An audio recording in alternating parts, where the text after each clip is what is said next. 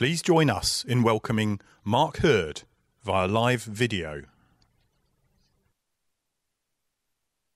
Well, good afternoon, I think. Great to be with you.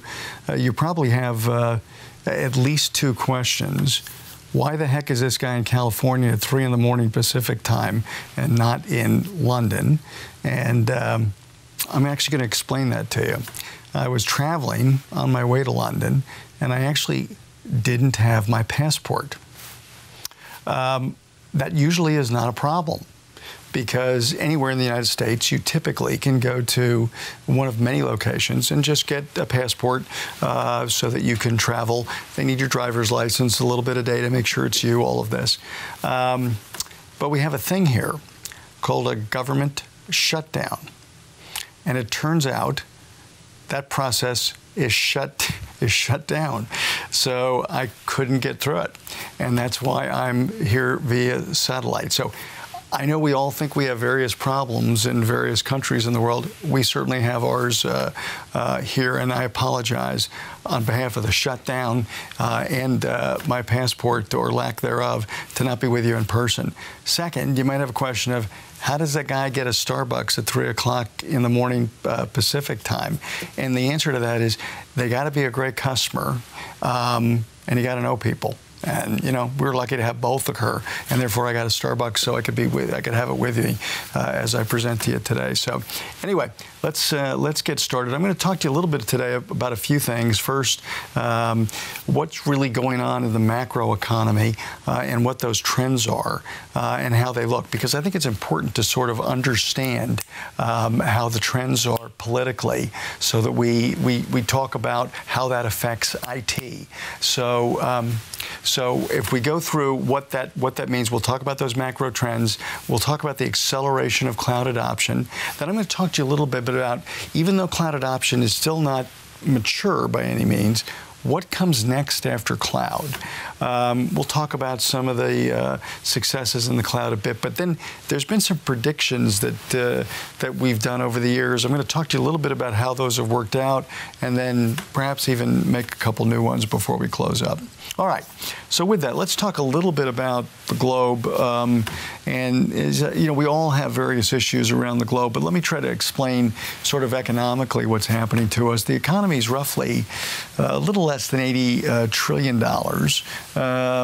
IT is a very small percentage of it. About 3% of worldwide GDP is IT. Now, you can't do much of the rest of the GDP without the IT portion, but people generally think IT is bigger than it is. Now, I've excluded telecom out of this, so this is really just IT. Now, IT splits into two sections. One is consumer IT, and the other is sort of what we're all in, which is B2B IT, or business IT.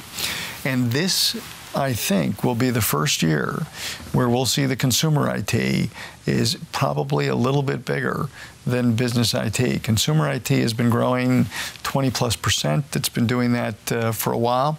And you see it in all the devices we have and all the applications that we've got. Business IT not only is probably for the first time smaller, but the mix of the two spends is very different. Most of what goes on in business IT, company IT budgets, are primarily maintenance. So if you will, sort of 80% plus, 84, 85% of most budgets are maintenance, keeping the current stuff running. Most applications, like it or not, are old. Average application, for example, in this country is over 20 years old. So even though the spends are equal, they're not really equivalent in terms of their impact on the various market. Lots of innovation at the consumer layer, not as much innovation at the business layer. Now, you've also got various political activities going on at the same time, and you all see that, whether it's the impact of Brexit, whether it's the issues that you see going on between trade between China and the U.S. And I'm going to talk a little bit about that in a second, because certainly one of the big battlegrounds rounds that's going to go forward is going to be about data. It's going to be about cyber. It's going to be about AI, and we're going to talk about that. And it's going to be bigger than just, how would I say it, the implications on what we do for a living every day. I mean, just for example, the United States spends over $700 billion, less than $800 billion, but in that range on defense. Most of all that is on physical defense, whether that be aircraft carriers, airplanes, etc. The Chinese budget is actually materially smaller than the U.S. budget, but much more of their spend goes into virtual defense, goes into digital defense, or perhaps somebody could argue digital offense. Much more spending on cyber, much less spending on defense. So there's bigger implications around technology than simply what it goes on in B2B IT and B2C IT. So a little bit of background on that. Let's move forward. So the disruption that we see is constant. Technology, I'm here to tell you, is going to become a differentiator. Not just the data is the key assets for you to own. For example, most of the data in the world is today owned by two companies, Facebook and Google. Data, as it comes out long run, will be important for businesses to own. You're not going to want to use somebody else's data. You're going to want to own, mature, and develop and create a differentiator with your own data. Virtual assets, long run, I gave you one example in defense a second ago, will win over physical resources. Cyber teams are every bit the new future. Now, for example, if you read the latest 5-year plan, from the Chinese government, they make a very clear statement. So there's a lot of talk about trade between the U.S. and China. I'm not one that thinks it's going to be very easy to work out. And one of the reasons for that is their ambitions are very similar between the two economies. And they call out specifically AI. It's very important to lead in AI, to be differentiated in AI, to be the best in AI. That's called out in the Chinese 5-year plan. So as you look at the implications on on STEM and engineering, the implications of all that are tremendous in terms of engineering talent, and of course the implication long run, I think, for all of our businesses on driving innovation and improving long run productivity. All right, let's move forward. Now, before we go ahead, I thought what we'd do is maybe take a little bit of a look back. So historically, I did these predictions at OpenWorld. OpenWorld that was in California. I started doing this, circa 2014, 2015. I made these predictions. I'd say I got a fair amount, a lot of criticism that these were just wrong, didn't make sense. I said things like 80% of the production apps will be in the cloud, and this was all circa 2025. So, I thought I gave myself a nice time horizon, 10 years. 2 SaaS suite providers would own 80% market share. Corporate data centers would decrease by 80%. I won't read all of this to you, but you can get a flavor and take a look at what I said, and imagine that this was thought to be, something between provocative and maybe some people even thought downright dumb as it related to where the IT market was headed. Let's click forward. So more predictions. So then I supplemented that by saying, I've got more ideas. So if you didn't think I was done before, let me add to it by saying 50% of all enterprise data will be managed autonomously. So again, think of the concept of self-driving and automation now coming to IT. That even these highly regulated industries that are overseen by hundreds and thousands of regulators would move at least half their workloads to the cloud, and that over 90% of all enterprise apps will feature integrated AI. Now, I've moved, if you see at the top, I've moved the horizon from 2025 into 2020. So I got more aggressive in it because if there was anything I was seeing from my 2014, 2015 predictions was that I was right. Well, I'll come to that in a second. But it was actually happening faster than I predicted. Let's push forward. So I like this part. This is where, you know, analysts and press, now you can see the time frames. This is 2-3 years later. 15 months, 80% of all IT budgets will be committed to cloud apps and solutions. See, I told you that 3 years before. 80% of enterprises will shut down their traditional data centers by 2023. See, this is Gartner. By the way, I know there's Gartner people in the audience. I love Gartner, but again, I could have saved you some research if you'd have just. Anyway, so I won't keep going with all of this. So I talked about security as being the most secure. Now you can see what comes out of another analyst. The Oracle Cloud will be your most secure place for data. I just love this. So this is, I love it because it, of course, you know, supports my thesis of several years before. So analysts and press agree with us, and so it's good to see that these directions that we've described are actually transpiring. Let's click forward.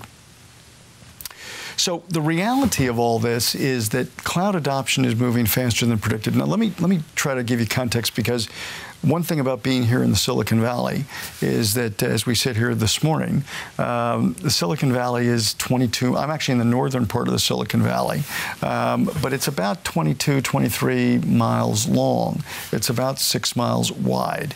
And it really, every year or two, invents a word that's going to solve all your problems. You know, all your problems will be solved by, big data.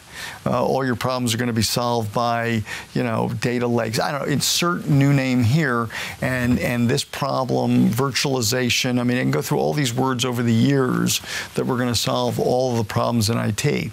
And frankly, they move, all of the time because they really don't have legs. They're typically technology-centric, and they typically have it's sort of an idea. It's got a little bit of technology behind it that turns out not to really deliver tremendous sustainable value. That has not been true by cloud. Now, let me tell you why I believe that to be the case. Cloud is not just a technology.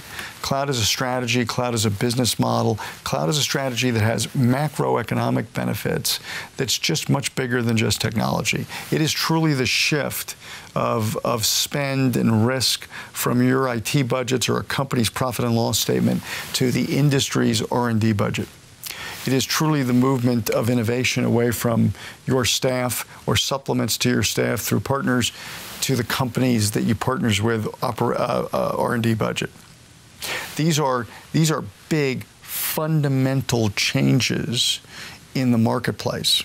And if you go down what's happened over the past 25 years in IT, and I will make this brief because I don't have enough time to talk to you about 25 years of history, but 25 years ago, there was really one company that really was the leader in every single category, technically, in our industry. And then about 25 years ago, that changed. That changed, and what happened was the Valley took technical leadership in every single layer of, if you will, of the IT stack, whether that be in operating systems and databases and middleware and applications, et cetera, et cetera. But it didn't do it the same way that IBM had done it years and years before. It did it really in piece parts.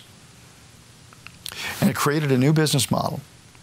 It was a procurement business model where you'd buy this from this person, this from that person, another thing from another person, and you would then glue all this together, almost like what kids would do with a Lego set.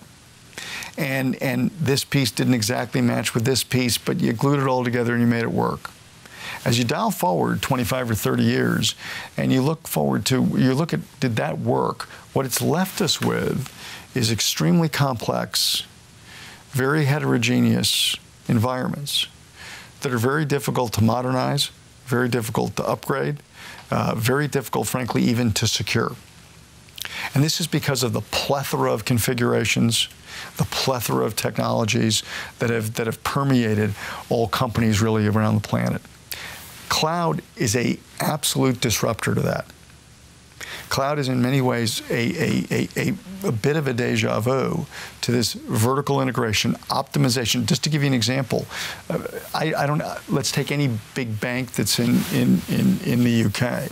My guess would be they have perhaps 1,000, if not in excess of thousands of configurations of computers and technologies. In our cloud, we have one configuration, one OS, one database, one set of middleware technologies. And so this is a very different operating model than we've ever seen before, and a huge disruptor to what goes on in IT. That's why it is accelerating. That's why it is at the core of how this generation of IT is going to evolve. And cloud is foundational to what you're going to see in modern business.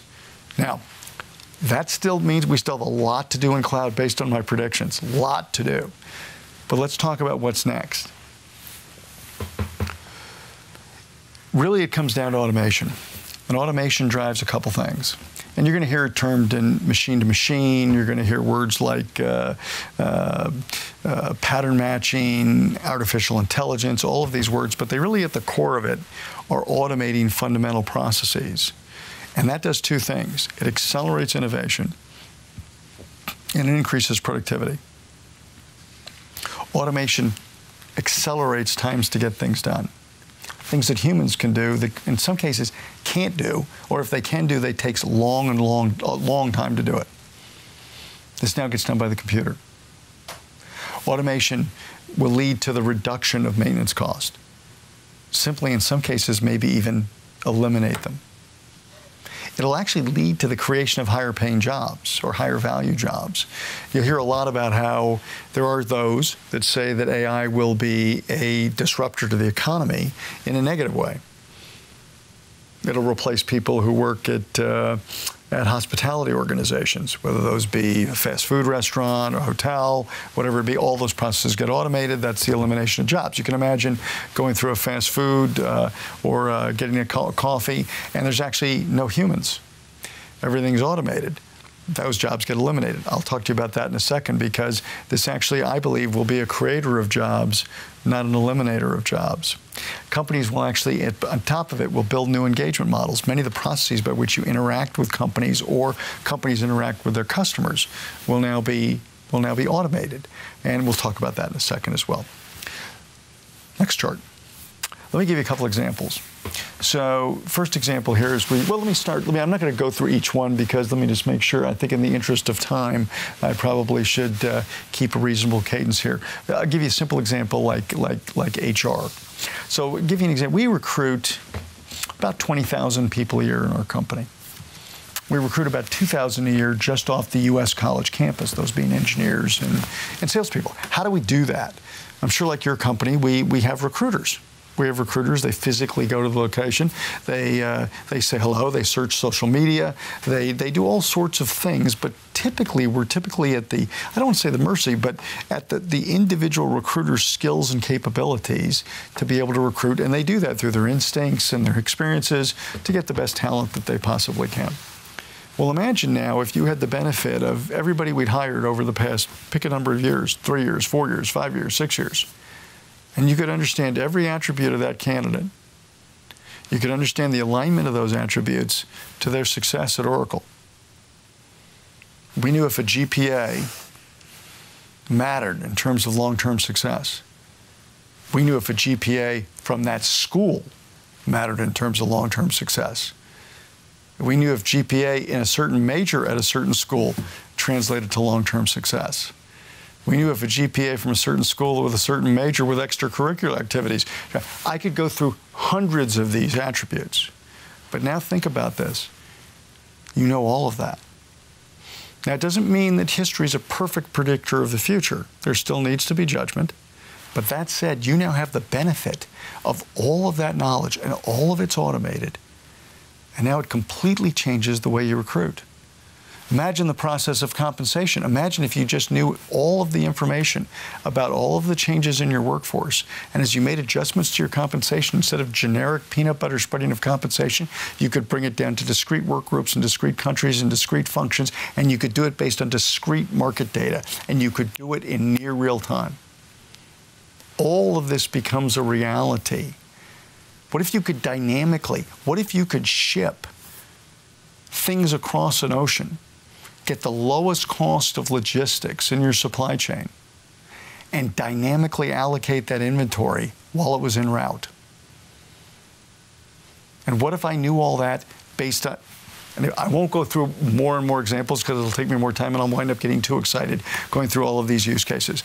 But in the end, think about now that all of these with AI get automated. All of these now with AI getting integrated directly into these applications. Let me make it a point here. I do not believe AI will be a standalone, separate application. I believe it's a feature and a capability integrated with every application. Next chart. So, I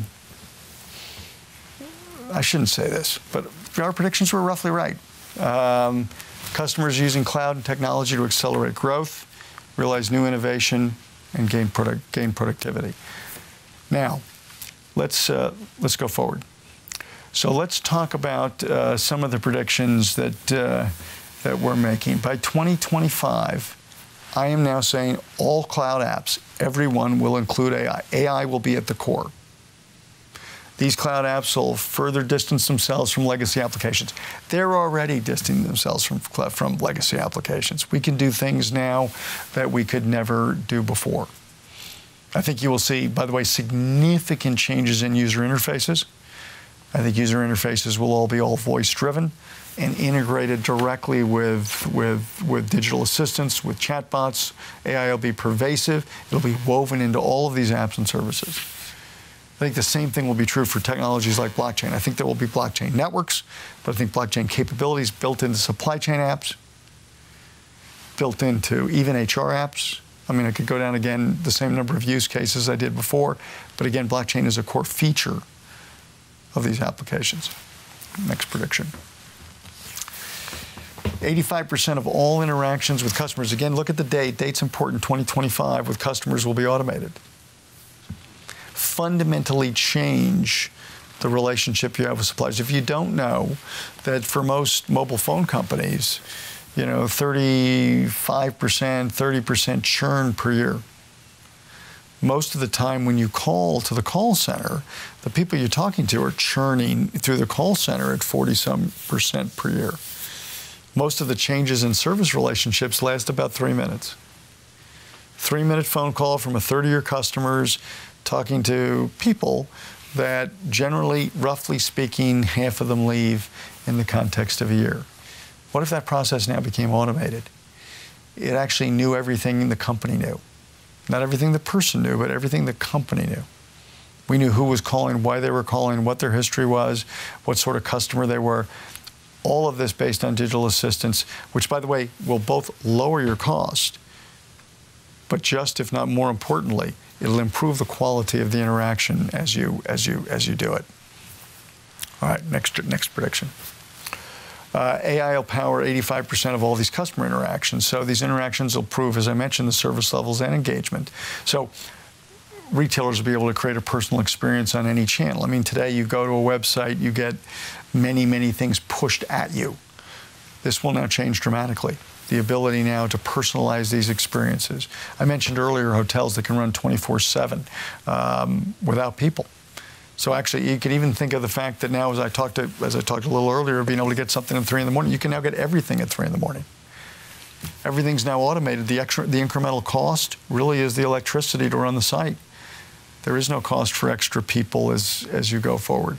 All industries are going to find new ways now, innovative ways, to connect to their customer with new ways to lower their costs and increase their productivity.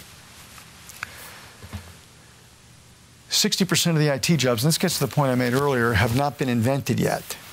So, AI changes the productivity equation. It actually gets a lot of work off the backs of companies. Automation addresses more complex and time-consuming problems. Some of the examples I gave you with HR examples and recruiting, supply chain examples that typically have hundreds and hundreds of people doing analytical work in some of these big companies, and now all gets automated. But I'm here to tell you, I don't think automation replaces all these jobs, but actually will create new ones. There'll have to be analysts, scientists, and engineers to be able to help drive the AI. A lot of this will be bot-driven, robot, and so there'll be a supervisor for the robots. Just like all of us have a boss today, robots need a boss. Somebody will have to make sure the robot is actually performing. Human-to-machine UX specialists, so the ability now to create different and more easier-to-use user experiences.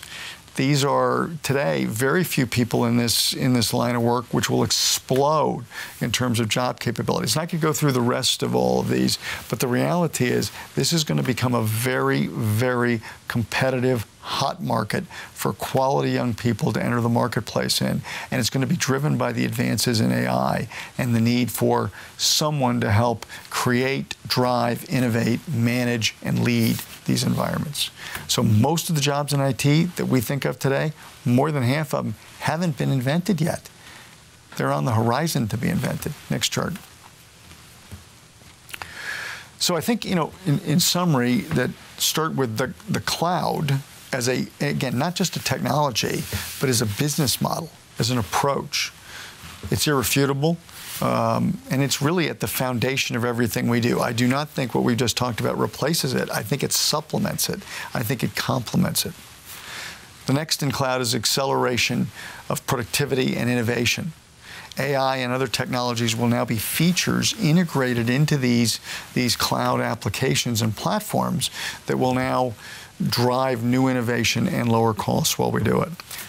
Autonomous database software, you're going to hear a lot about that at OpenWorld here, will be, and so these things like now the labor that it takes just to simply patch a database. As many of you may know, by the time we release a patch, it may take as much as a year for those patches to get implemented through our database on-premise user base. You may ask why. It's hard.